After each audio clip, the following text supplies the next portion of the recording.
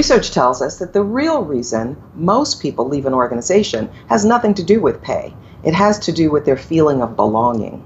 It has to do with how much they feel connected. And very often it's because they either feel disconnected or disrespected by their supervisor, or they feel disconnected within the organization. When these subtle messages occur, we call them micro messages and micro behaviors. The micro message are those subtle things that you say when you're interacting with others. It could be something like, hurry up, I don't have much time. Or you interrupt. Or you move quickly from that person speaking, trying to hurry to the next person. Those would be negative micro messages. We also call those micro aggressions or micro inequities. Micro behaviors are those nonverbal things that you might do that also disconnect. Things such as looking at your watch when someone is speaking to you, or inviting someone in and getting them to start talking.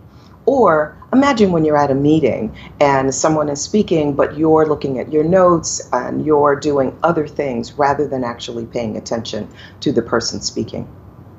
Particularly for individuals who are different from the majority in the organization, folks that we call diverse, even though everybody's diverse, particularly for them, those messages are loud and clear.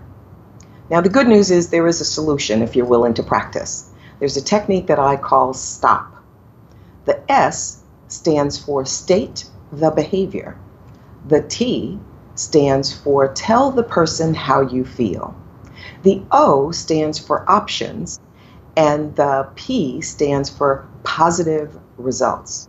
It only takes about 45 seconds when you practice it and when you do it well. You need to practice it though, because this is an emotional kind of feedback. So practice it and then deliver.